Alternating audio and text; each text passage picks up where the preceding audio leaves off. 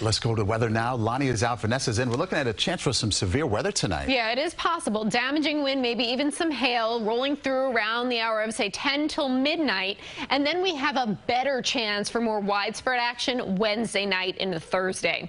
Let's give you a live look outside. It was a beautiful day for the first day of school. At this moment in time, partly cloudy, 82, the warmest it's been all day, feeling like 84. As we look at what you can expect moving forward, a little cooler tomorrow, 77. Wednesday, the heat and humidity bounce back. We're in the mid-80s. Thursday, Friday, temperatures hover close to 80. And for the long haul this month, we expect temperatures to average above normal. Now, for tonight, there's a 20% chance we're going to deal with that shower or storm rolling through tomorrow. Pesky shower possible, but nothing to change your plans over. Late Wednesday into Thursday, we've got a strong front rolling through, brings us a better bed of activity.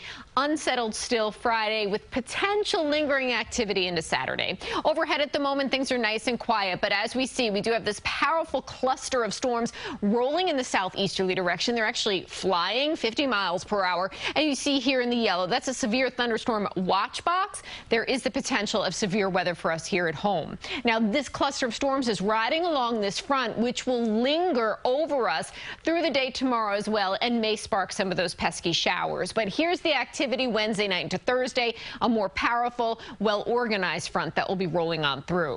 The latest for you now on Nicholas. Tropical storm sustained winds at 65 miles per hour. Thankfully, forward pace has picked up a bit. North-northeast at 12 miles per hour. Landfall expected likely tomorrow early, and it will bring substantial rainfall, 6 inches to 12 inches from coastal Texas, even into portions of Louisiana. Let's show you how things look here at home. Overnight, we're watching that cluster of storms. So 10 o'clock, it's rolling through the Garden State, powering through the city, and then evaporating as it looks right now. As we make our way through the rest of the overnight, still lingering spotty chance. Tomorrow, mix of sunshine and clouds with about a 10% chance of a shower. And then again, all eyes will be on the activity that will roll through late Wednesday. So the start of your Wednesday looking fine, but it's going to get hot and steamy.